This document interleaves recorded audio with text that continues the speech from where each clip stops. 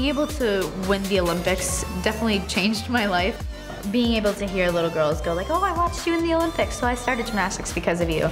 I think it's really important to make sure that I'm able to inspire kids and inspire this generation, because I feel like it's a big responsibility to make sure that we're all staying very kind to each other, that we're all, setting goals for ourselves and staying motivated to go for them. It's definitely really hard to make sure that I'm balancing everything that's going on right now, from being able to do all this amazing media and press stuff to making sure that I'm taking care of myself.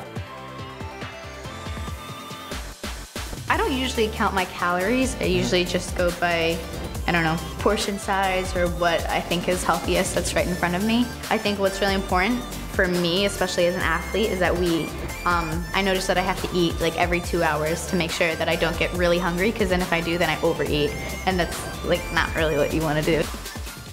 Music is very, very important to me. If I'm feeling, kind of tired, kind of down, I'm able to play very loud and hyped up music, and that really pumps me up for a workout.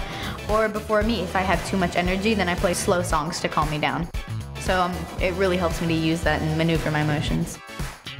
I don't know who started the nickname, the human emoji, but basically as gymnasts we're known to be very serious and very focused. But also in gymnastics I'm very giggly and very bubbly, and so people notice that whenever I'm thinking or feeling an emotion, it really shows on my face.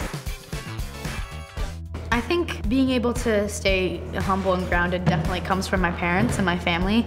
My mom is extremely faith-based and my dad is very faith-based, so being able to have that in the family, it's always reminding me that I should be helping others, I should be inspiring others, and whatever I do, just to also be grateful for it and be grateful for every moment.